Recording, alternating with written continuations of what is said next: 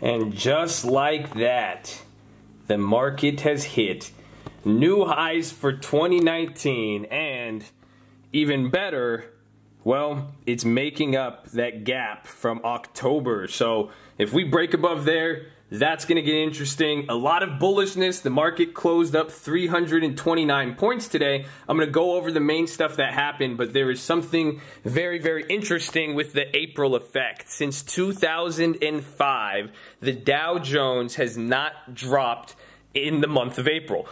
So is setting where we're at. We're just above 26,000 here. First day of April. Again, it did make a 300-point breaking 26,000 on the Dow, but since April, we have not seen those moves. So it's going to be interesting. I want to talk about what happened today in the market and just overline this stuff, kind of what we're looking forward with this week. I'm Josh, by the way. I forgot. I have to start introducing them. I love all the new viewers. I really appreciate it, you guys. Drop a thumbs up on the video if you like this content so YouTube shows it to you, and to support the channel, subscribe if you're new, and do not forget to check out the live streaming channel. It's in the comments, it's in the description, it's up there, it's everywhere. We're live 30 minutes before market open, Monday through Friday.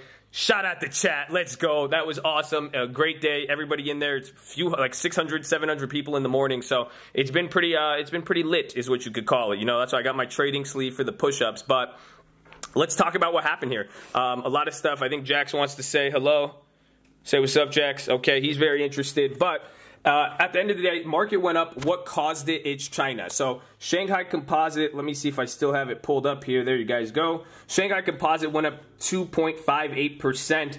And this was because of a lot of buying on Friday from foreign buyers. But people saw the manufacturing numbers, and those were supposed to come in very, very low. That, Asian stocks all rallied, but it surprised. It was a huge, huge gain on there. It led China stocks. It led European stocks. European stocks went on that. Those went up. That led to the bond yields coming higher, which that eased the pressure. I don't know if you guys saw TLT. Let me put that on there. And again, I have these few companies up to show you. Also, I posted in the watch list tonight too. Every night we got that. But TLT just dropped. The rates went up. The curve went back to normal, so it got rid of some of those fears. But that was overseas. It drew into the Europe stocks and then the United States. But the real leader today, again, the Dow Jones Transport. So if you guys have been watching these videos, it is actually leading. It's above its 200-day moving average substantially. It's been making some moves, and then small caps did a little better, but keep your eye out on for that. Today we did see Boeing lead. It gapped up and it led all the defense stocks,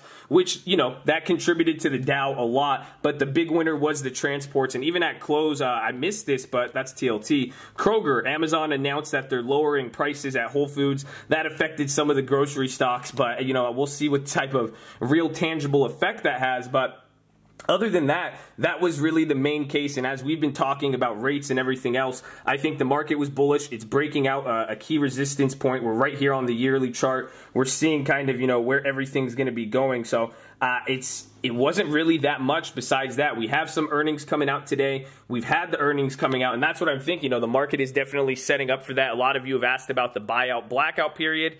That is coming to a start now, barely, but coming here in the next few weeks. We're going to see the effect of earnings, some of the liquidity, but again, the name of the game is rates. The pound even went up today. The dollar didn't move, but Chinese stocks weakened.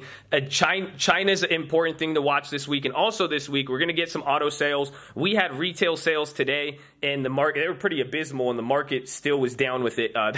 They liked it. What else did we get? A lot of even the Europe PMIs, they got crushed, but really China was a big leader. So that's going to be interesting. We still are waiting for developments of the trade talk, but beyond that, my thing is Brexit. I've been saying it, and I'm waiting, but even as the market has been behaving, even with what we're doing with the April effect, all that, realistically, I'm not going to set up on a play until we see that probably the day before Brexit. So April 12th is what I would keep my eye on. But that was pretty much it, you guys. It's short and sweet today. There wasn't much. Oh, yeah, I forgot. We have auto sales and the non-farm payrolls coming in Friday. Those are the only things. There's a few data from other countries that could have an effect, but it seems like the market has really been eyeing in on, the main principal drivers of growth that we're seeing on the S&P 500, which would come from China and Europe. So that's the main thing. Earnings is setting up. The market was less volatile. Oh, and that's something I need to actually put out, before I finish it. Let's take a look at the VIX.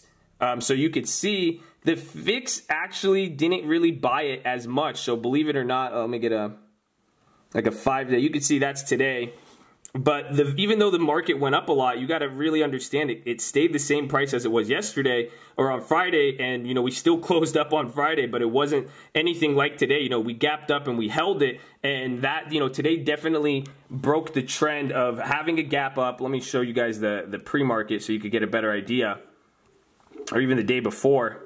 It was a large gap up. It was a large gap up. We did drop a little bit in the morning, but it held up and it kept going from there. And that did break that trend of the whole sell the rip type thing and all that. So it was very interesting to see, but the VIX didn't buy it. Honestly, until the end of the day, it did sell off a little. In the VIX, it's harder to go down at these levels. However, you should have saw a real killer on that, and that's what I've said in the watch list, is watch for that to drop. But other ETFs like the TLT, and again related to rates, oil had a great day. But other than that, everything was pretty solid. It's a good start of April. Hopefully, maybe we'll see if there's any April Fool's jokes with all that data that came out. But the market is really eyeing China and Brexit and rates. But again, until acted upon, if you guys haven't checked out the stock trading course, unless acted upon by an equal or opposite force, a larger force that could send it down, we could see it edge up here until we start to break that new highs. And once we get past that October high